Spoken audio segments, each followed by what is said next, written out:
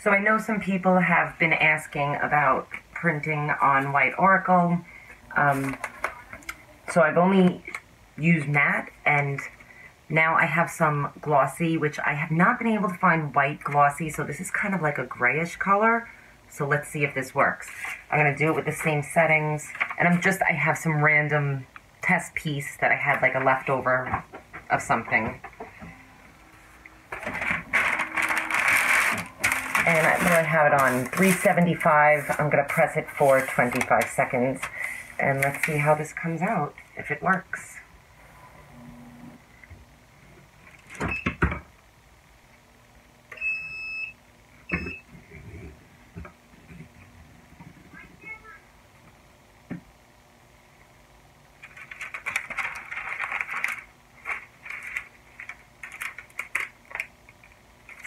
See, we know it has to cool off.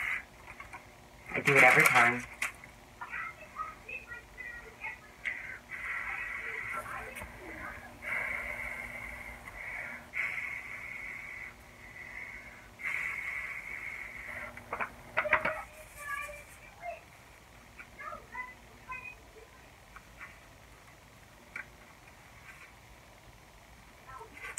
So it's not looking great.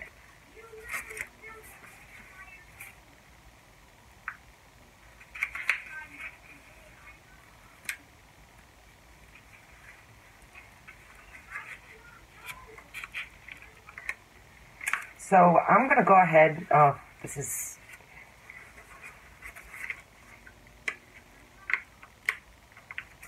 let it cool off more. So I've cooled it off and I peeled it, which wasn't easy, and it is not vibrant, not at all vibrant. However, if you want to do a reverse, like if you want to do it like on the underside of like a glass cutting board, check this out. This side is beautiful, super vibrant,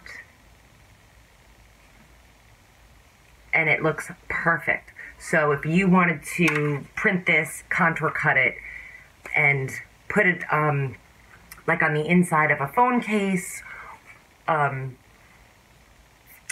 or underneath a cutting board, or what else is glass? One of those like square glass blocks, and you stick a light in the center.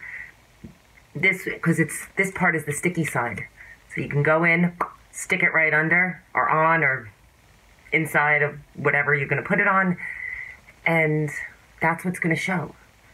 So, although as a decal, this side is a fail, this side is a win. So that's pretty nifty.